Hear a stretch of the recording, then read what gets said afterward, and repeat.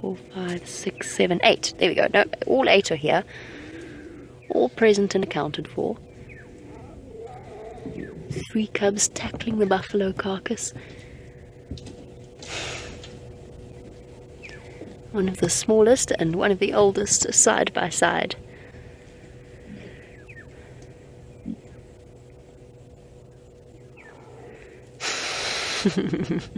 Very valid point coming through from James Richard, that with the amount of time that we spend with the Nkuhumas, we should probably add them to our credit roll at the end of every show.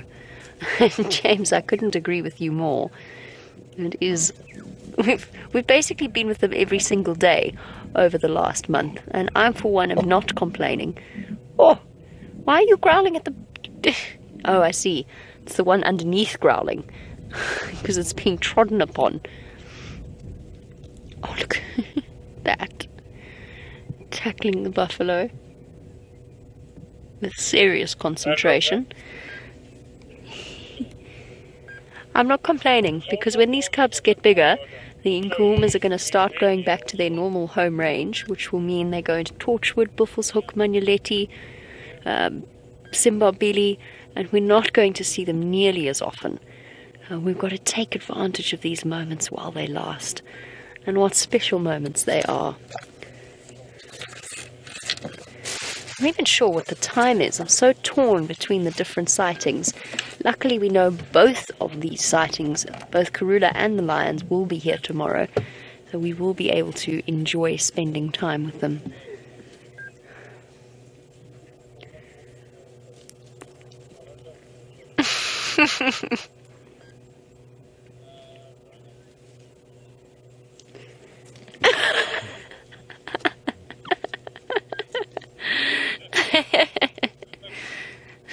That was elegant. It was so elegant, I completely forgot which particular viewer asked the question I'm about to answer.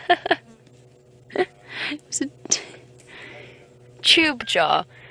Tube jar, my apologies.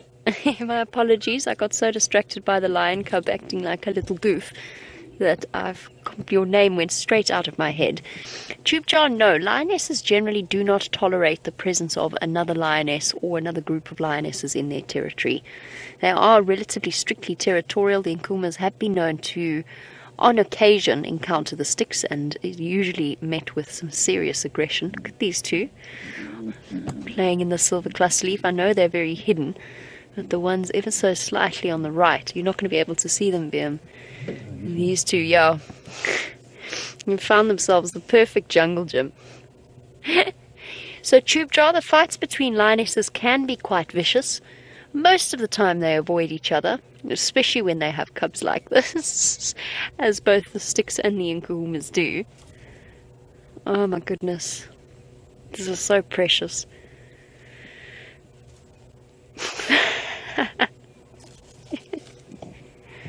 Oh goodness, I'm so torn.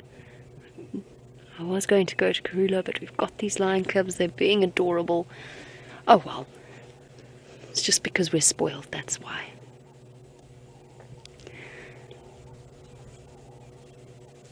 So tube jar, chances are, if there is a situation where an unknown lioness suddenly comes out of the woodwork and is seen to be tolerated by the rest of the pride, chances are that is because she's actually a lioness that's related to them, or that they're familiar with in some way. Perhaps she left because of incoming males, for example. It does occasionally happen that prides get broken up in that way. I don't know where to look. I can't begin, because now the lion cubs are wandering through. Now the cubs are on the carcass and attacking it like they're trying to make a kill.